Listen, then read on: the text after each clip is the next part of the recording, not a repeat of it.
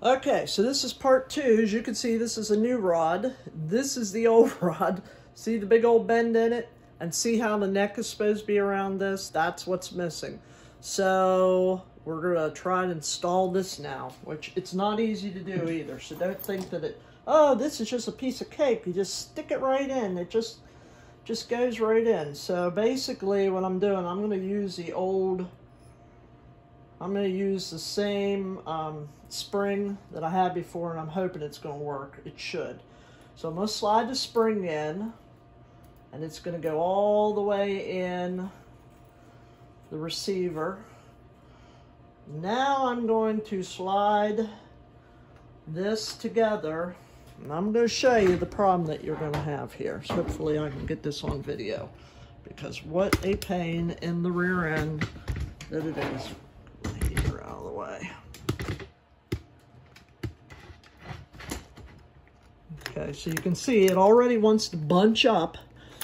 So you pretty much got to just try to hold pressure. And what I usually do is like get a big screwdriver in here and kind of help this spring along.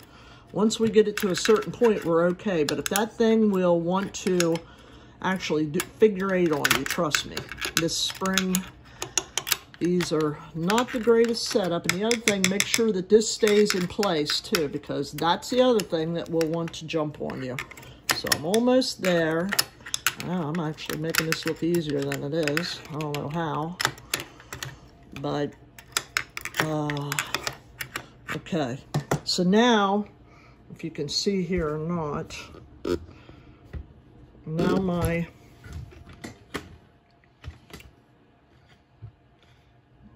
my neck is all the way back, so now I can take my U-shaped clamp and I can stick it in there, and there you go. You see how the end of this, that's how it should look. If it's all the way out, so in other words, if it's protruding all the way out like this, out of that hole, something's wrong, okay? But these do not last at all. So I would say if you have one of these guns, or I don't know why mine does it, I've changed probably, I don't know, 5 or 6 of these in the short period of time that I've had them. But that's what happens.